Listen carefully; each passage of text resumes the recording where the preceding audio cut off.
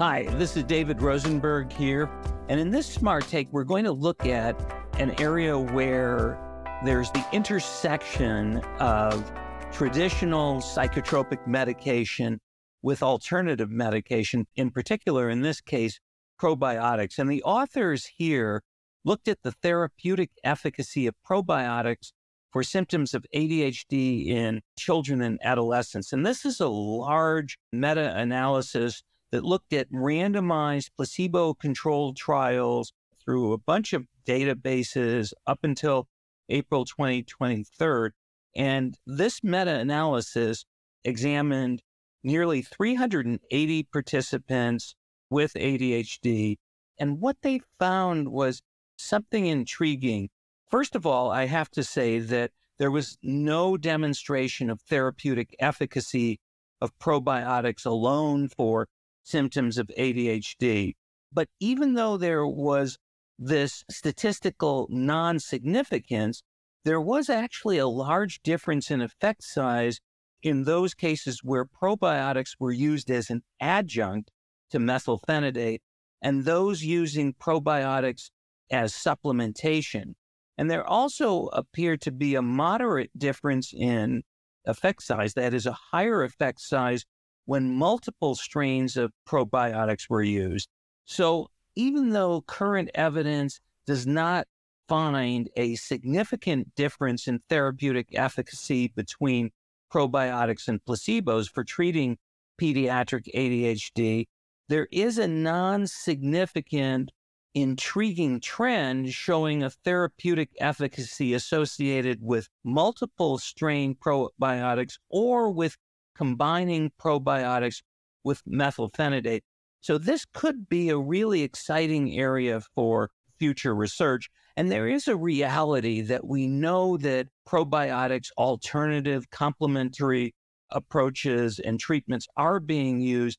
And so it behooves us to make sure that we are studying this carefully because it's out there and there are many, many people, parents, others who believe strongly that there is a role for complementary medicine, what they believe often to represent more quote unquote natural treatments. So we have to look at this analytically and scientifically.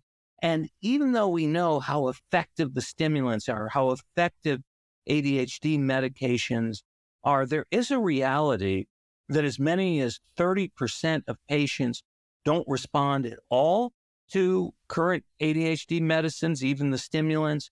And a number of those who do respond incompletely or insufficiently.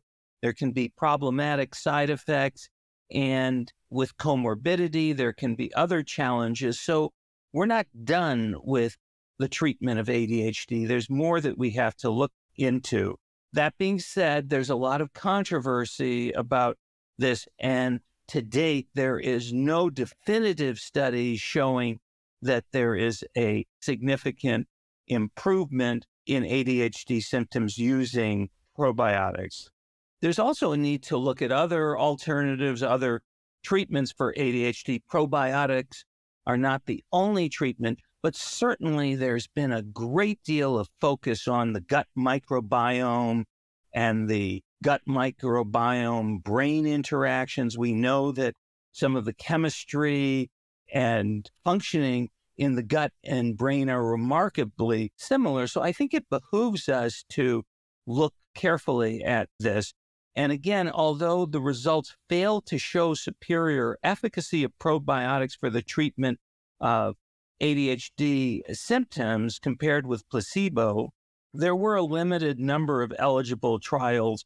And so we can't rule out that this may not be an avenue for treatment, particularly since there were these non-significant trends for multiple strain probiotics having therapeutic efficacy in ADHD and using probiotic adjunctive therapy with methylphenidate.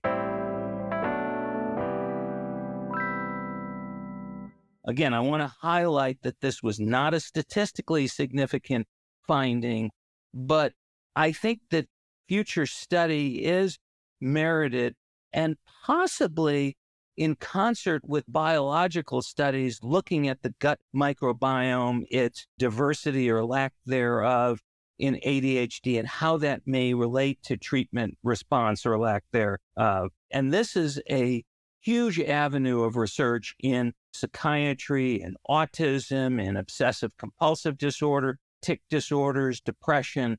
And given how common ADHD is, while this first look doesn't show an overwhelming effect or even a statistically significant effect, I do believe this is an important understudied area meriting future research.